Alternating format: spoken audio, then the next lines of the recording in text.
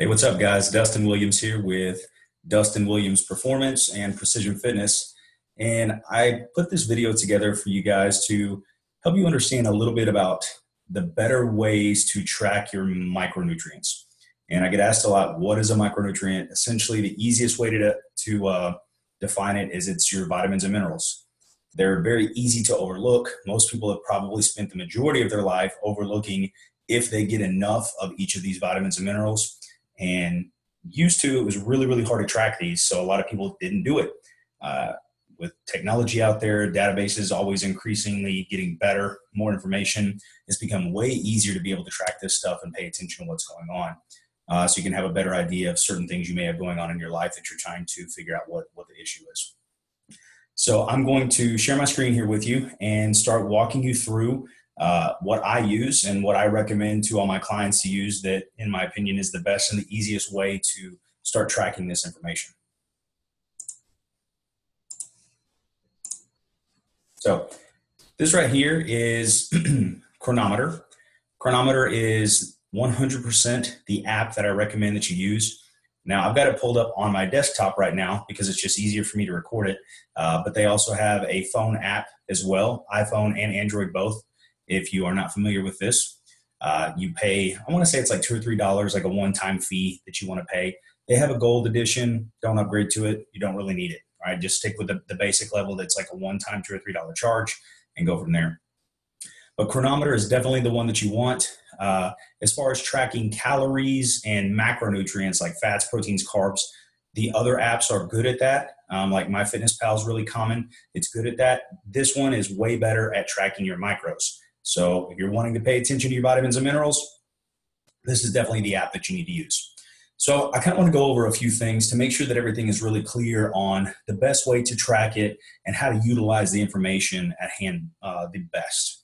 So the first thing is at any point in time, whenever you're putting information in here and you're adding whatever food that you're eating, when you type stuff in, so I've actually got an example here that I'm going to use for you, but whenever you type in anything, you can see some things are custom, which custom means I created it myself. And then you have multiple different databases. The two databases or sources that I want you to pay attention to is NCCDB and USDA. And that's it. There are other ones that you'll see on here that you can use. If you are wanting to track your micronutrients to the best ability, only use sources from these two right here, these two databases, NCCDB, USDA, not anything else. And I'll kind of show an example as to why. But essentially, the FDA does not require every single company to fill in every vitamin and mineral that comes with their food or whatever product that it is that they're selling. So to give you an example, for those of you that have tracked stuff before, a lot of these have barcode scanners, which Chronometer does as well. And if you scan the barcode, it's great. It automatically inputs the calories and the fats and the proteins. And if those are the things you're paying attention to, works perfect. If you're paying attention to the micronutrients, scanning the barcodes won't work because that information is just not listed. So let me kind of give you an example as to what I'm talking about here. So I just grabbed this out of my pantry, okay? Let you guys see this. So this is just some maple syrup. All right, Uncle Luke's maple syrup, some stuff that I've got here that I utilize. As far as utilizing this, let me kind of show you the difference. So most people would go in and they would type in the brand, which is Uncle Luke. They'd scroll down. This is the one right here, maple syrup. But if you see under the source, it says CRDB. It's a different source. All right. We can see that one serving or a quarter of a cup or 60 milliliters, one serving of this has 220 calories. And you can see it's got 4 listed nutrients. So out of all the possible nutrients, when I typed in the brand and put CRDB, there's only 4 listed nutrients, okay? So I'm gonna go ahead and click Add Serving. So I've added 220 calories for my day from Uncle Luke's maple syrup, a quarter of a cup, 60 milliliters of it. I can scroll down, I can see 220 calories, no protein from it, 55 carbs, no fat, right? I can see all that here again under energy or calories, 220, carbs, 55. You look under vitamins and minerals, according to this, they all say 0 except sodium shows 10 milligrams, okay, whenever I click directly on here. That's it. So if I was to use this one, which was listed under a source of USDA, or not USDA, sorry, the CRDB, if I was to utilize this one, it would tell me that I don't have any specific vitamins and minerals that come with this.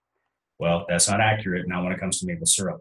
One of the biggest reasons that I utilize maple syrup is for manganese, but that's a whole different topic. So what we'll do instead is we'll come in here, we'll click add food. And instead, I'm just going to type in exactly what it is that I'm eating, which is maple syrup. So this is the first thing that pops up. It's an NCCDB source. That's the database. NCCDB is the one we want, or USDA. Either one works, okay? So now I'm going to click on this, and we want to put our serving size in as the same, which before we said it was 1/4 of a cup. So that's listed right there, 1/4 of a cup. Now, if you notice here, this says 77 listed nutrients, where the other one only showed 4. 77 to 4, big difference. That's why it's very important that we are paying attention to these databases whenever we're inputting this. We'll click add serving. So now one thing that we want to notice is that the calorie count is a smidge off, okay? So in this situation, if we're also tracking calories, which most people are, if we're also tracking calories, we want this to be a little bit closer. It doesn't have to be perfect, but we know that in the serving, the 1/4 of a cup of Uncle Luke's maple syrup that we had, it was 220 calories. So if we want this one to match, I might go in here and put in 1.1. Nope, that's a little bit more than what I want. So we're going to say 1.09. Try one less, 1.08. There we go. That's close enough. So now if we put in 1.08 servings, it gets our calories, total calories to match pretty darn close, okay? But now if we look at the differences, we remember if we click on this one, it had no vitamins and minerals. But if we click on this one, we can see that it's actually got 83% of our B2 or riboflavin we get from just that serving. We get a little bit of calcium, a little copper, a little iron, a little magnesium. But look at this, 108% of our manganese comes from maple syrup. But if we would have just put this information in, scanned this through the barcode, or used this specific brand name, it would not have shown us that. So that's why it's so important, anytime that you are adding food, make sure that it has this NCCDB or USDA. I know I keep saying that, but I'm really just trying to bring that home, that it's very important that anytime you are utilizing one of these two to make sure that this is accurate. Okay, so that's the basis on how to track whenever you're putting all this information in, okay? From there, what you want to do is whenever you are done for the day, so let's go ahead and let's fill in this day. Let's just make some stuff up. So I'm going to type in egg. We're going to say that I had 3 large eggs, add serving. I had that for my breakfast. We're going to say that I had some orange juice. We're going to say I had 1 cup of orange juice. We're going to say a little bit later for a snack, I had some skim milk, or I had 12 ounces of it. And again, I'm just randomly making this stuff up, or I don't think that this is actually my meal plan here. And then for dinner, we had some 93% hamburger. We had, say, 6 ounces of it. And then I had some potatoes with that. Again, USDA, NCCDB, any of this works. I had 10 ounces of potatoes, add serving. Excuse me. And anything else that you might want to add. You know, let's say coconut oil. I cooked my beef in 8 grams of coconut oil, so we'll go ahead and add that in. So I'm not trying to make this perfect. I'm just trying to show you that as you go through and you start adding up your day, you can start scrolling down and looking at these numbers. Okay, so let's say this is everything I ate for the day. Each one of these things was from USDA or a NCCDB. One of those, each one was. So we scroll down. As of just this day, I only got 61% of my B1. I almost got enough B3, a little low on folate, a little low on vitamin A, a little low on vitamin D, E, K. As you scroll through, you can start to see the ones that you're at least getting your minimums of your RDAs, your recommended daily allowances. You can see which ones you're getting your RDAs in and which ones you happen to be deficient in. And this, it's not necessarily about looking at it at a day-to-day basis. It's really more about looking at it over a period of time. So once you're done and you know that you've logged everything in this day, what you need to do is come over here. You need to mark this day as complete. Okay, we're going to mark it as complete.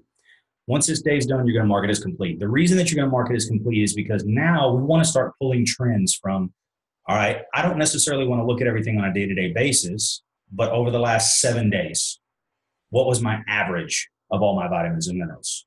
Over the last 14 days, what was my average? And you start to get a better idea. I mean, unless you eat the exact same foods every single day, you start to get a better idea of which vitamins and minerals you actually have a more of a deficiency in. Because you may be deficient in it one day, but then the next day you get a lot more because you change up the types of foods that you eat. And having a deficiency one day isn't going to set you back. It's having a deficiency over long periods of time, where it's deficiencies for weeks, deficiencies for months, is whenever it starts to become more of a problem. So from here, we're going to click on trends, and we're going to click on the nutritional report. So in the nutritional report, daily averages, we're going to say for the last 7 days, all right?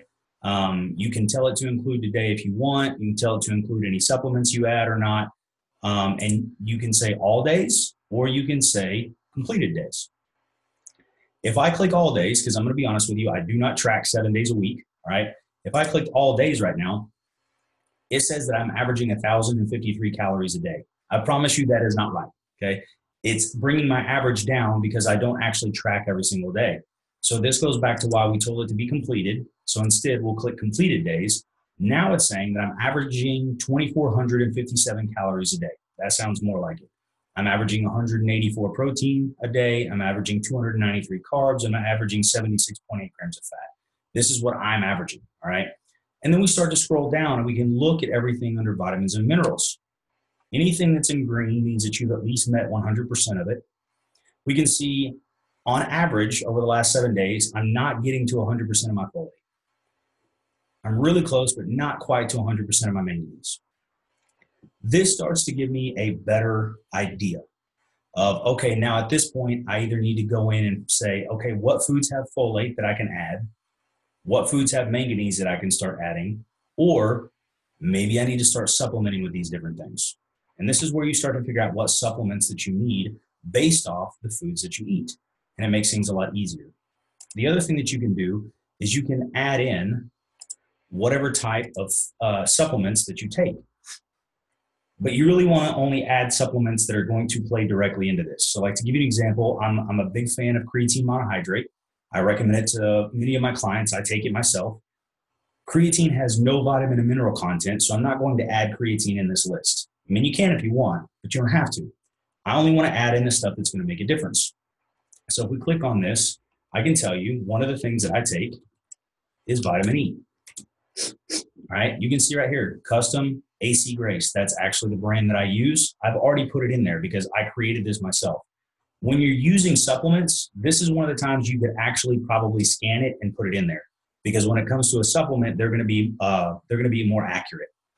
So I take one AC Grace. It's got one listed nutrient, one serving. I'll go ahead and click add serving. So that's my vitamin E. So if you click on it and we scroll down, you can see that one pill has 600 milligrams of vitamin E. All right. Now that that's in there, if I click off of all this, it now adds it to my total, showing me I've got 602 milligrams of vitamin E.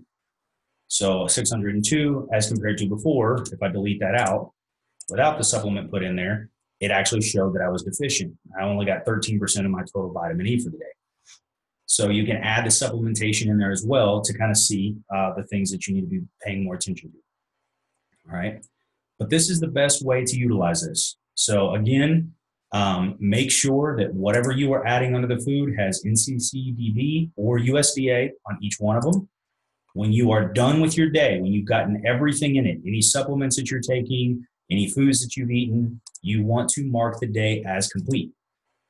And then once you've gone through and you've tracked for at least 6 or 7 days, go to your trends, go to your nutrition report, look at 7 days, 2 weeks, 3 weeks, 8 weeks, however long you've tracked, and then tell it you only want it to average the days you click completed on, and then start to scroll through and look. And this is where you start to really get the better ideas of what foods to change, add in, take away from, what supplements to add to know exactly what you need. So hopefully, guys, this has helped you out. Hopefully this has got you a much better idea of what you need to be doing in order to track your vitamins and minerals. I hope this is helpful. And if you have any questions, of course, any more detail on this, you can feel free to reach out to me and I'll do my best to help you out. But otherwise, good luck.